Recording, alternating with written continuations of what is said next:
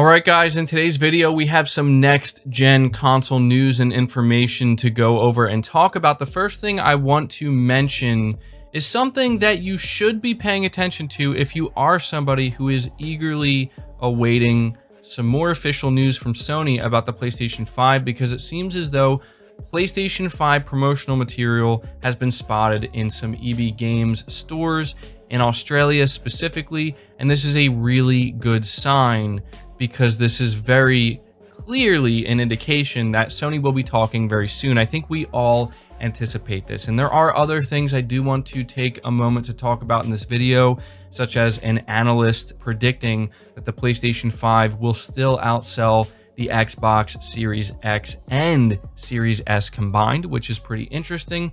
And we also have a market research firm believing that Microsoft has handed PlayStation 5 an advantage by focusing on the digital strategy. But before we get into that, I want to take a moment here to talk about our expectations going into next week for PlayStation, okay? The reason why I want to talk about this is because it seems inevitable that Sony's going to be doing something next week. Even if they originally weren't planning on it, I have a feeling they have moved everything up. I've been saying that Phil Spencer made it clear that everything we currently know about the next-gen Xbox consoles, and we learned this week, we were supposed to learn about it next week. So that tells me Sony's original plan was to either do something next week alongside Microsoft or possibly the last week of September. And I have a good feeling that, considering how, you know, everybody is sitting here basically looking at Sony saying, okay, Microsoft revealed this information, now it's your turn. I have a good feeling that Sony has pushed things up. And so we know we're going to be getting the price, release date, and pre-order information. We know this is going to happen, and it's most likely going to happen next week. But my big question is the PlayStation 5 event, the long-rumored second PlayStation 5 event. We've been hearing this for quite some time now. There's going to be a teardown. They're going to talk more about backwards compatibility. Apparently, they have more game reveals, which to me is the most significant thing. They have to show off the UI, and it really sounds like Sony has saved a lot of this stuff to really make a big deal of it, to ensure that they show it all at one time, at one place, during some type of live stream that could potentially be an hour long, maybe a little bit less, depending, where they do make a big deal of it, right? They make it a big thing. To me, it seems likely that this is what Sony wants to do, because Sony has proven that this is what works for them, and they know it works for them. They know it works really well. They know how to build the hype. They know that people like the events. They like the showmanship. They really like a big thing planned. And so if I had to give my prediction, because that's all this is, I am not an insider, nor do I have inside information, it seems likely to me that if there is going to be a PlayStation 5 related event this month specifically, if it's not going to be pushed to October, if there even is an event, it's going to happen next week on Thursday. I could see Sony announcing on Monday or Tuesday of next week that they will be doing an event on Thursday, September 17th. As far as I know, there's nothing major going on that day. If there is, I'm unaware of it. And so that will basically start the train, the hype train, and everybody's going to have to get aboard that hype train.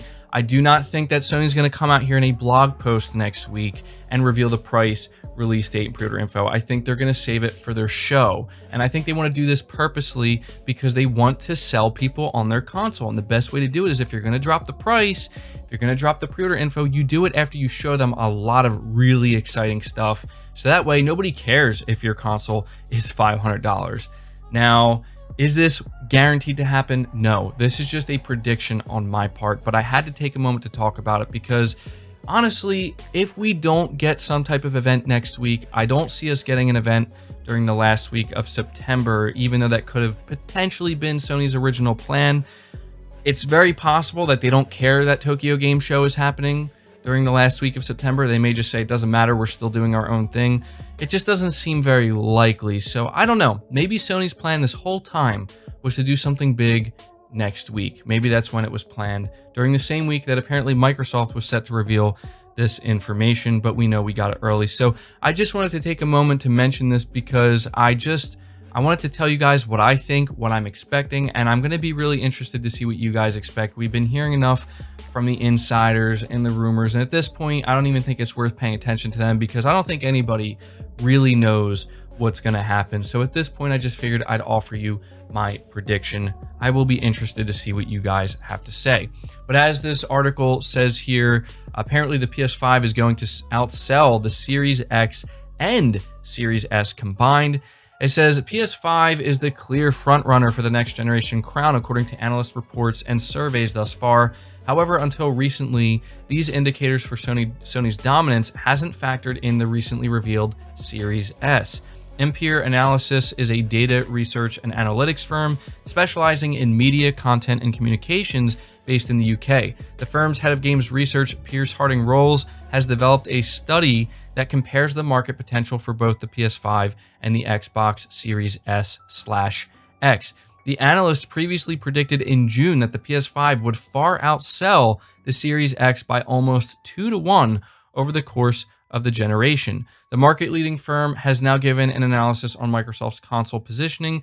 See the next-gen forecast below. And so it goes on to say here, furthermore, Harding-Rolls added the following on the impact of the Series S in regards to the forecast. He says, in terms of the outlook for next-gen Xbox sales, the key assumptions are as follows. Some sales of the Xbox Series X will drop to the cheaper Series S.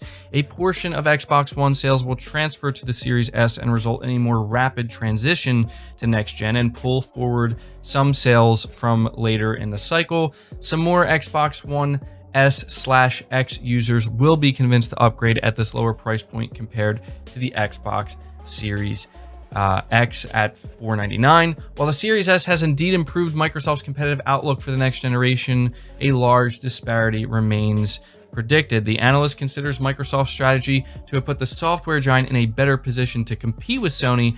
However, the strength and momentum of the PlayStation brand are undeniable as an incredibly successful generation begins to close. Additionally, Sony's huge investments into first-party and exclusive content have the analysts convinced that PS5 is all but inevitable.